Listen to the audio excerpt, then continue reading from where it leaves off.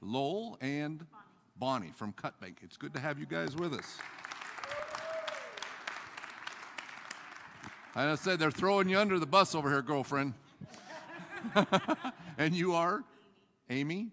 Good to have you with us. Say that, they never warn you when you come, they just say, come hang out with us, and we're not your mama's church, so we'll... Anybody else? All right.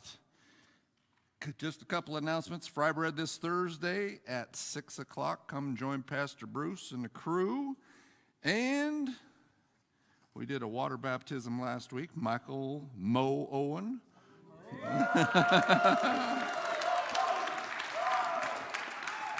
Good job.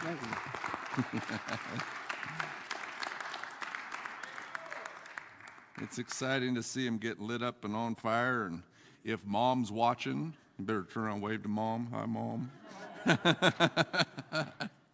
And with that, Cowboy, you are on, buddy.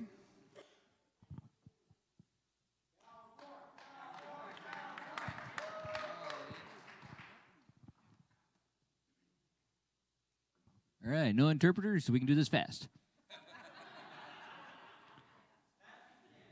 No. I'm kind of getting used to that speed now, so. Nah. All right, please join me in our set-free pledge. I am part of the fellowship of the unashamed. I have Holy Spirit power. The die has been cast. I've stepped over the line. The decision has been made. I'm a disciple of Jesus. I won't look back or let up, slow down, back away, or be still. My past is redeemed. My present makes sense. My future is secure.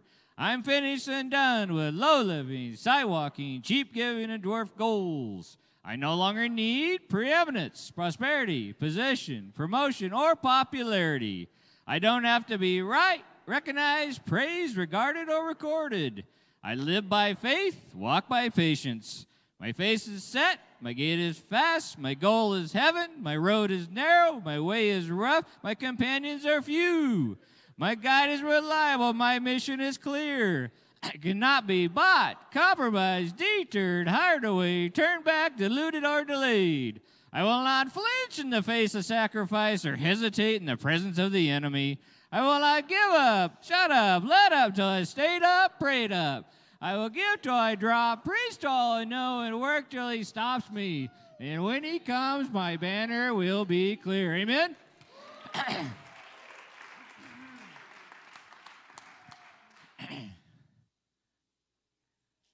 You bow your heads with me. We're going to bring you tonight's offering.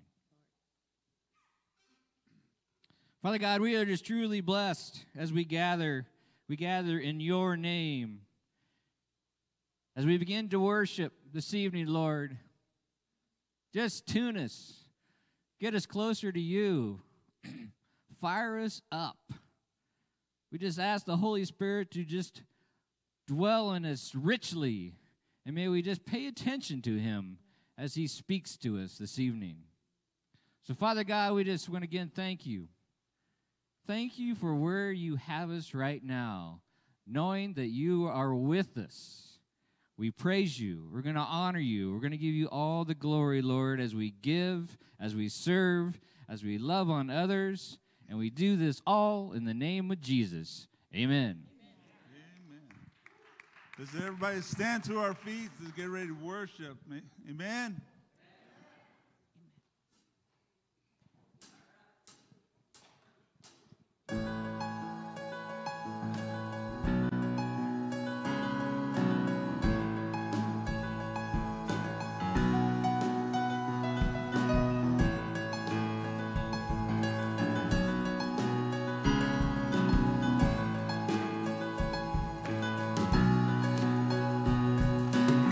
Where two or more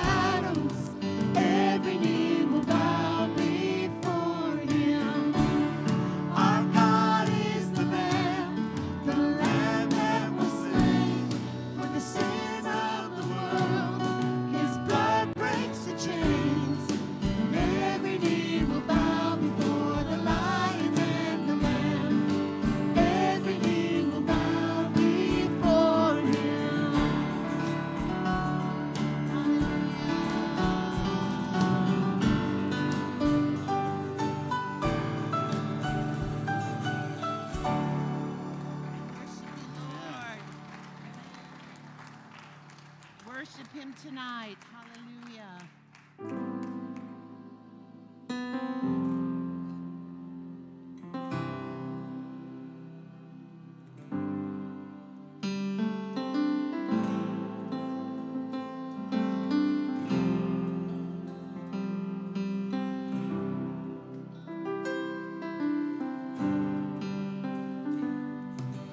Peace, bring it all to peace.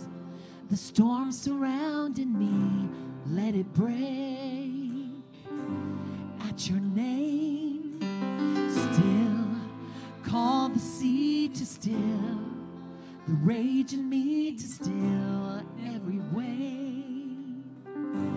At your name, Jesus, Jesus, you make the darkness tremble. Jesus, Jesus, you silence fear. Jesus, Jesus, you make the darkness tremble. Jesus, Jesus.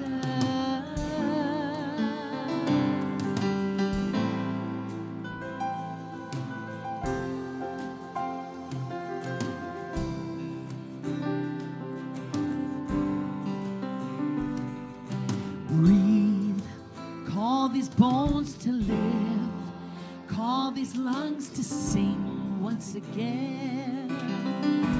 I will praise Jesus, Jesus, you make the darkness tremble. Jesus, Jesus, you silence fear. Jesus, Jesus, you make the darkness tremble. Jesus, Jesus. Your name is light that shadows can't deny. Your name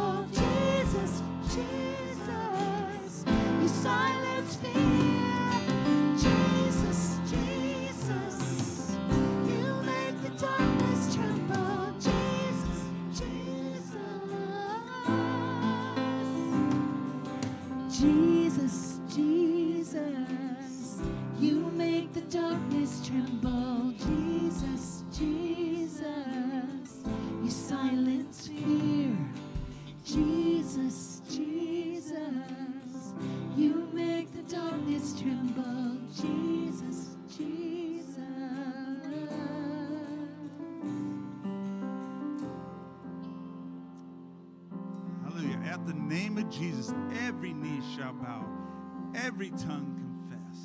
Father, we thank you, Lord, that your name is the name above every name, Father God.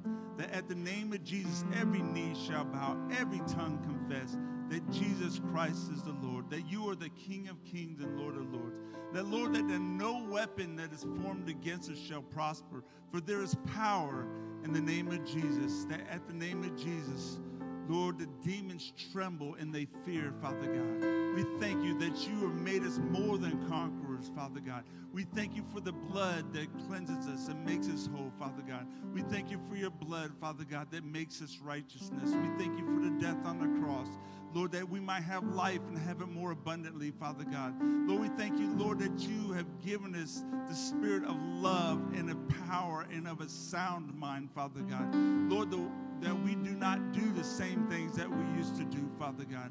Lord, we repent even tonight, Father God. Lord, that you would create in us clean hearts and renew a right spirit within us, Father God.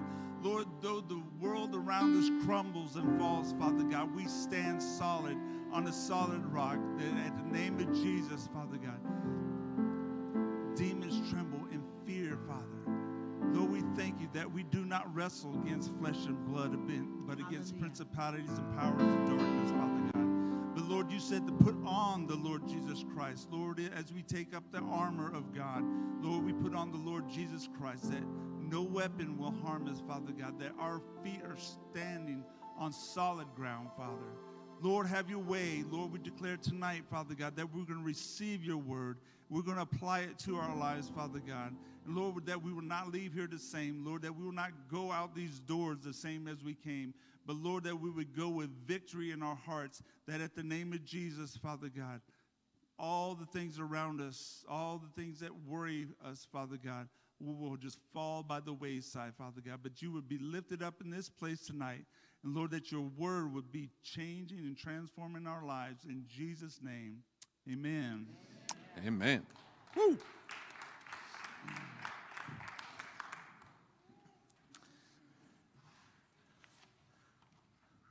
One thing I always just love to hear Norm pray. I don't know about you, but you're a blessed woman. I said I love to listen to him pray. Amen. Well, if you're a visitor, plug your ears, okay? If you say that Set Free is your home church, open your ears. And I only do this once a year. And you'll notice, and let me preface this as, because we just went through all the giving statements, okay? So let me preface this. We are debt-free. We do not need, listen to me, we do not need your money, okay? People say, what? What do you say? I thought preachers are always asking for money. We don't need your money. God takes care of every need that we have. But going through the giving statements, you guys are cursing yourselves. I'm sorry, put your steel-toed boots on. The tithe is how you're going to get blessed. And again, Set Free don't need your money. I'm telling you, we're over and above. Everything's paid for. Everything's good. The house is good. The boys are, everything's good. I don't want your money. But it's a relationship between you and God with the tithe. And if you read through the Word and what the Word says, how are we messing with God? How are we being cursed? By the tithe. You're not tithing. So I'm just going to throw, this is my annual, throw this out at you. I'll give you a 3-month challenge. My wife cringes every time I do this. 3 months.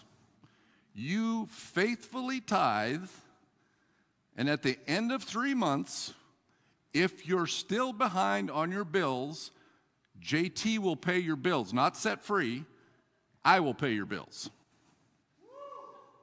Okay?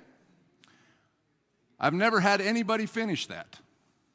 I've done this almost every year for 26 years. You will be blessed. Now, don't say, I'll take you up on that, and then come back at the end of 3 months and say, you need to pay my bills, and you just bought an 80-inch screen TV and an iPhone 12 and just went and bought a new car. That ain't going to work. We're going to walk through a budget and all that stuff. But I'm guaranteeing you, listen to me, I'm guaranteeing you, if you will do that, God will bless you. I was talking to somebody tonight. It's not so much about me, but when I give, God wants to give back so I can give more. Listen to this, and hopefully I'm getting this number right. Lumps will straighten me out if I'm not. Set Free Ministries, Great Falls, Montana, gave $31,000 this year. This place. We tithe, Set Free tithes, every dollar that comes into Set Free, we tithe on that dollar to somewhere else. And the ministry is living proof that we're blessed. Because, no, I ain't going to say it. So that's my little jump start for you this year, okay? Again, don't go home and say, that sucker preacher is asking for money. I'm not asking for your money because, again, 90% of what comes into this, no, probably 95%. What do you say? Comes from outside. Pretty close? 95% of what runs this ministry comes from outside of these four walls. So we are amazingly blessed. And anyway, praise God, pass pizza. Cowboy, come, let's move this dude so we can mess with some people. Let's just set him right here. Can we set him here? He's not that heavy. He's just a little awkward.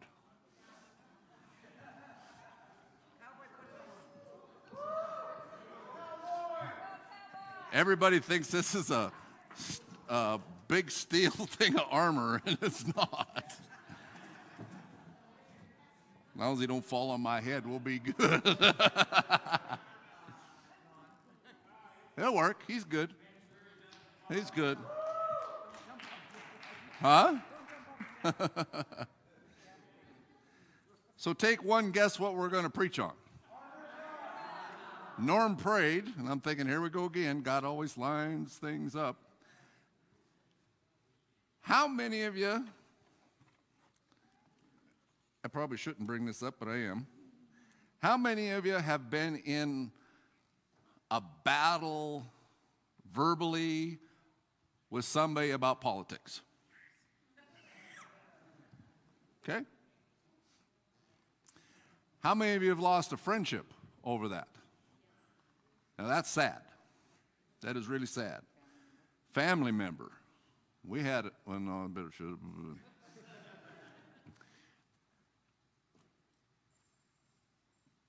If we can't agree to disagree on politics, then something's haywire with us. Now, am I staunch in my belief? Absolutely. And I'll try to defend my side to the best of my ability. But I don't want to lose a friendship over it. We had somebody this week that they didn't know that they were one side or the other, and kind of got into it a little bit, and after it was all over, came back later and says, I hope that doesn't ruin our friendship. And one of them says, why would that? If we're going to lose a friendship over a political view, then something is wrong here. Can you agree with me? You got to love the one that might even just... Yeah, just shut up, JT.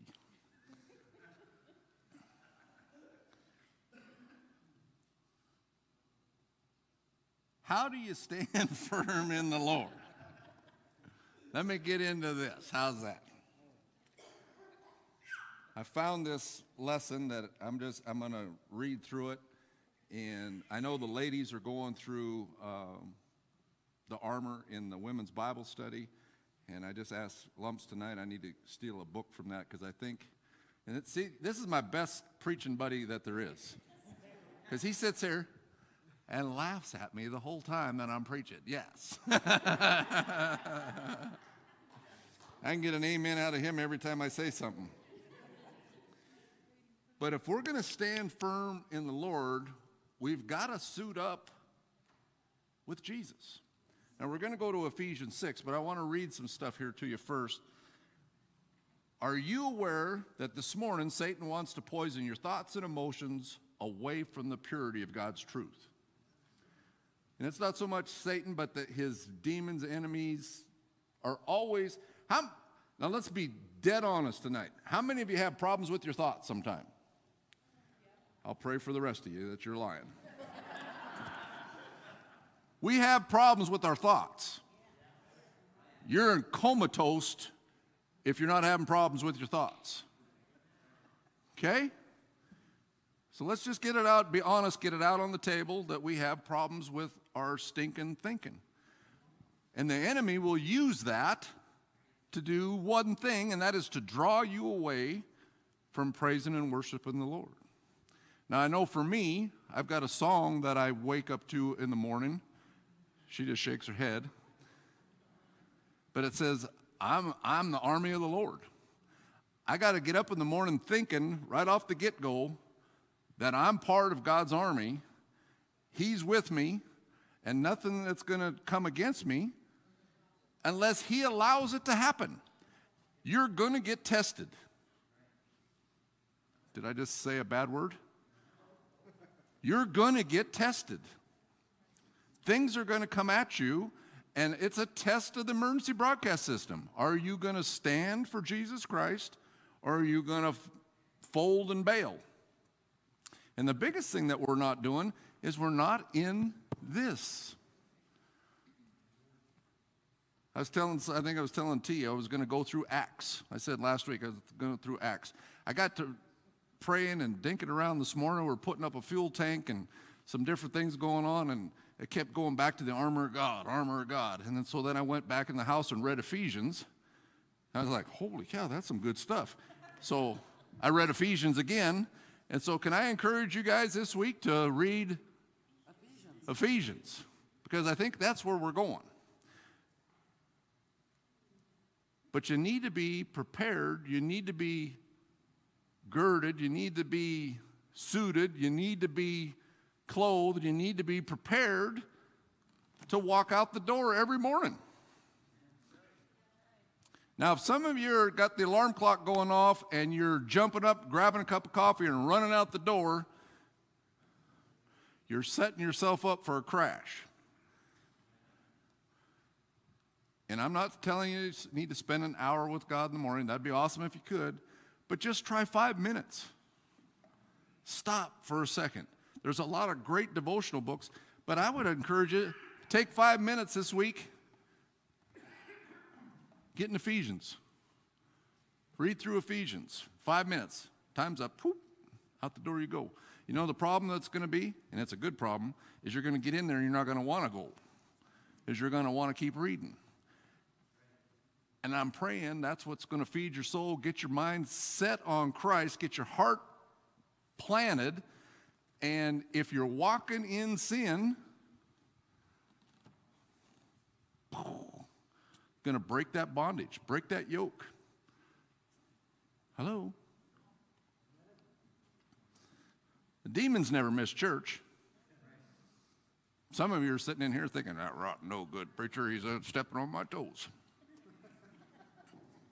Hello? Phone goes off. My man cries. Somebody gets up to go to the bathroom. Distractions. When we come together, if we get focused on God's word, get focused on what he's saying, and it's not me, the stuff that I'm saying, I'm praying it's that the Spirit of God that's speaking through me to you, that you take not everything that I say, but what jumps up at you and what God lightens up in your heart, and that's, guess what? That's for you. Have you ever come to church and you walk out of here thinking, how did JT know I was doing all that stuff? You don't need to raise your hands. I had a guy one time, Pastor Red was here. Pastor Red prophesied over him, and as he was looking at me like, "You've told him everything about my life." And I'm like, "Dude, I didn't even know you were coming." When God wants to read your mail, He'll read your mail. And the only reason why He wants to do that is so that you'll surrender, you'll quit doing what you're doing, and give it all up to Him. And I'm going to have a hard time getting anywhere. I got 19 pages, and I ain't even got off the first paragraph here. I'm going to be in big trouble. I got 9 minutes left. I'm doing good. All right, here we go. I'm going to try and get through some of this. So, wants to poison your thoughts and emotions away from the purity of God's truth. His attacks center in 2 areas: your mind and your emotions. Jesus calls Satan the father of lies in John 8:44, and Jesus warns us that we face the onslaught of the devil in realms of lies versus truth every day. That means to stand for the Lord today, we must be on guard for the father of lies. The father of lies wants to snatch the word of God from you. And he not only snatches it, he twists it. So he'll drop just a little good stuff in there, and then he'll add some other stuff that isn't in here, and you think it's truth because you didn't go look.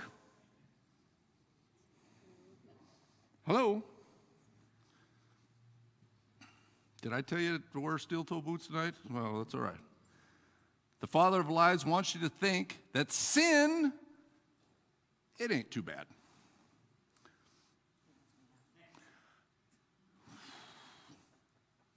My wife just said something that, well, you all know me well enough. Sometimes I just want to throat punch somebody when they say this statement. Now listen to me. They say this statement: God just wants me to be happy.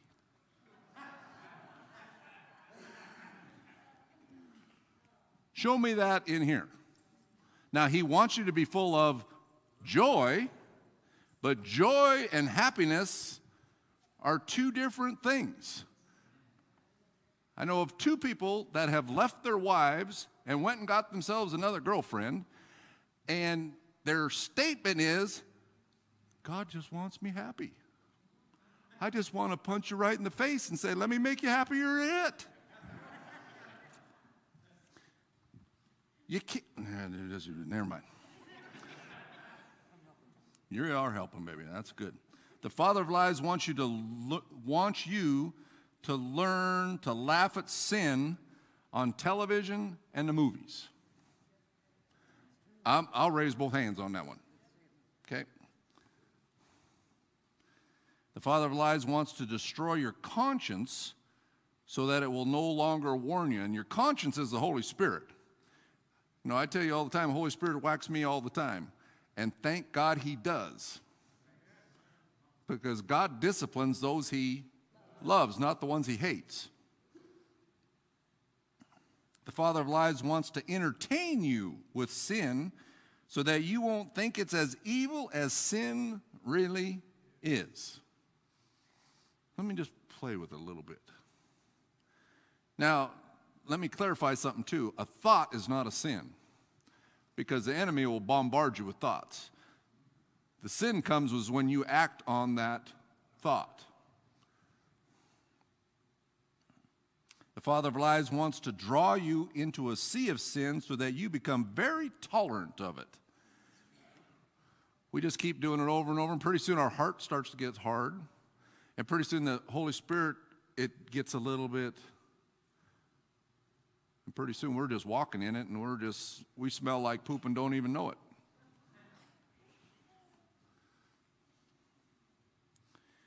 He wants to fill your mind with doubts, lies, immorality, and false doctrine. He wants to help me out with this word.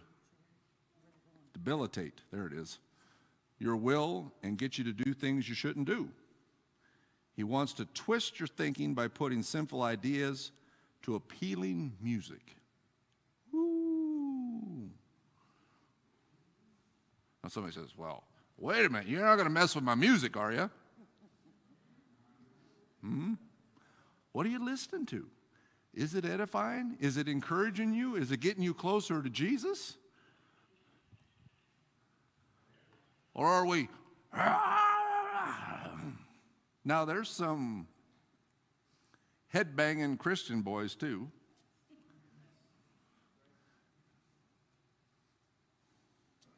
If that's your thing, go get the head-banging Christian stuff. If you get the country stuff, we'll pray for you. That was for Kenny. Kenny says I'm an undercover country guy, so.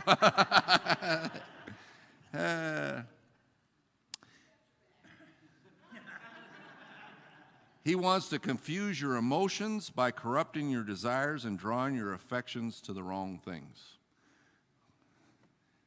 So we better get a little scripture here before we get too much farther. Get into Ephesians chapter 6 here. We might be on this for a long time. I'm serious. Ephesians 6, let's just start at verse 10. In conclusion, be strong in the Lord, draw your strength from him, and be empowered through your union with him and in the power of his boundless might. Now, for you visitors, you're thinking, my Bible doesn't say that. I read out of the Amplified, so it gives a little bit more stuff in here. Verse 11 says, put on the full armor of God, for his precepts are like the splendid armor of a heavily armed soldier, so that you may be able to successfully stand up against all the schemes and all the strategies and the deceits of the devil. Be dressed like this dude. And I always tell everybody, don't run out of the house streaking. You say, well, I'd never go running out of the house naked. If you don't put your armor on in the morning, guess what? You're spiritually streaking. Now, get that image in your mind. Hello? Why would you go running out of you're not going to go, unless something's wrong with you, you're not going to go running out of the house with no clothes on in the morning. Okay? Why would you go running out of the house without being fully suited with Jesus Christ? Because when the enemy looks at you, if you're suited in Jesus Christ, who does he see? He sees Jesus. He doesn't see me. Thank God for that. Verse 12, for our struggle is not against flesh and blood, contending only with physical opponents, but against the rulers, against the powers, against the world forces of this present darkness, against the spiritual forces of wickedness in the heavenly supernatural places. Therefore, put on the complete armor of God, so that you will be able to successfully resist and stand your ground in the evil day of danger, and having done everything that the crisis demands, to stand firm in your place, fully prepared, immovable, victorious. Verse 14, so stand firm. Do you hear this keep standing firm thing? So stand firm and hold your ground, having tightened the wide band of truth, personal integrity, moral courage around your waist, and having put on the breastplate of righteousness, an upright heart, and having strapped on your feet the gospel of peace, in preparation to face the enemy with firm-footed stability and the readiness produced by the good news. And above all, lift up the protective shield of faith, with which you can extinguish all the flaming arrows of the evil one. And take the helmet of salvation and the sword of the Spirit, which is the word of God. With all prayer and petition, pray with specific requests at all times, on every occasion, and in every season in the Spirit. And with this in view, stay alert with all perseverance and petition, interceding in prayer for all God's people. And pray for me that words may be given to me when I open my mouth to proclaim boldly the mystery of the good news of salvation, for which I am an ambassador in chains. And pray that in proclaiming it, I may speak boldly and courageously as I should.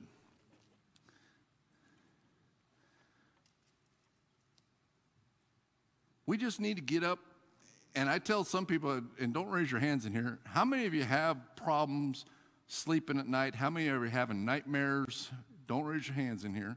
But you got mental battles going on in your head at night. I always tell everybody, why don't you go to bed and put the armor on before you go to bed? Especially that helmet of salvation to protect one thing, your mind. And I'm the same way. When things are going not right in one area of my life, my mind will take off like a hurricane. And it spins, and then pretty soon I'm like, whoo, a little bit over here, whoo, and then and pretty soon I'm in a crisis, and nothing's even happened yet. Hello? Am I speaking to the choir here? And we get up in the morning, and we're all Twitter-pated, and God's like, what are you doing, dude? You haven't even stepped out. You haven't even seen that person or walked into that situation yet. I've got it all under. And once I get that up here, and it gets from here to here, I get that peace that surpasses all understanding, and I can walk into almost any circumstance and not get all, although you already heard me, I want to throat punch people, but hello? Our mind will and emotions will.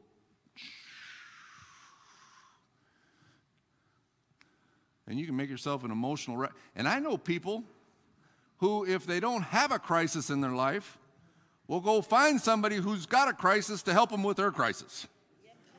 Because they got to have a crisis. Hello? I got peace going on right now. Man, I got to find somebody. We got to stir something up here. We got to get things rocking and rolling. I don't know what to do.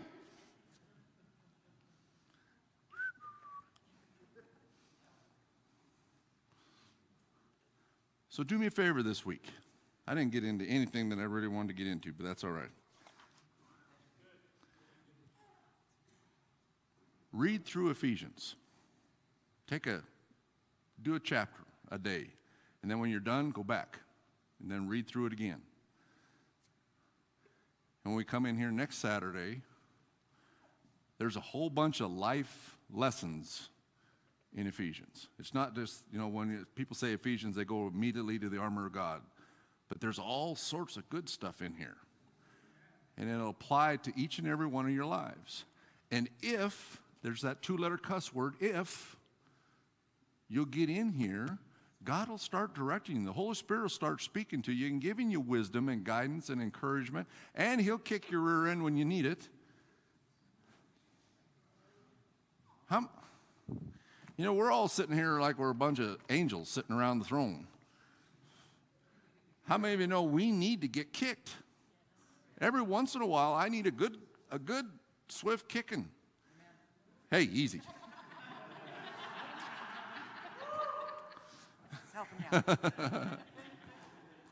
But that keeps us on track and on focus and staying fired for Jesus. So I'm just going to ask you just bow your heads tonight.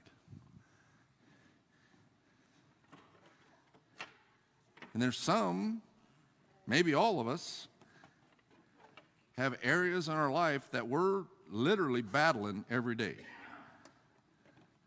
And some of it might be because the sin that you're in, and some of it might be from outside sources. But God wants you to have peace. And first and foremost is we've got to obey what the Word says. And if we'll be obedient to what the Word says, things are going to go a whole lot better for you. So, Father, tonight I just pray for each and every one here. Father, that we learn to suit ourselves up with the helmet of salvation, the breastplate of righteousness, put on that belt of truth, put the good news shoes on our feet, take up that shield of faith, and most importantly, we take that offensive weapon, the sword of the Spirit, Father God, and stand on your word. Father, not to do it braggadociously, not to do it arrogantly, not to do it with pride, but to do it with love, honor, and respect. But Father, we want to defeat the enemy and the lies that he keeps throwing at us. Help us to have pure thoughts. Help us to speak the word with love and compassion. Help us to hear the cries for help from people. Let us have your eyes to see what's going on. and especially to have your heart. So, Father, I pray tonight as we're sitting here, if there's somebody that's just struggling, I pray they just repent, Father God, and just get right tonight. And if somebody needs you in their life, Lord Jesus, that they would just drop it all, say, Father, forgive me.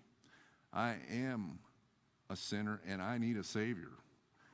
And Father, I pray that they would invite Jesus and the Holy Spirit into their life, ask for forgiveness, repent, and get into the kingdom of God and just have some fun with the Lord. Lord, you are so amazing, so gracious, so merciful. Help us. Help me to stay focused on you. Holy Spirit, I ask you just to lead us, guide us, comfort us in all that goes on this week. I pray this all in Jesus' name. Amen. Amen. God bless you. I love you. Get into Ephesians. Okay? All right.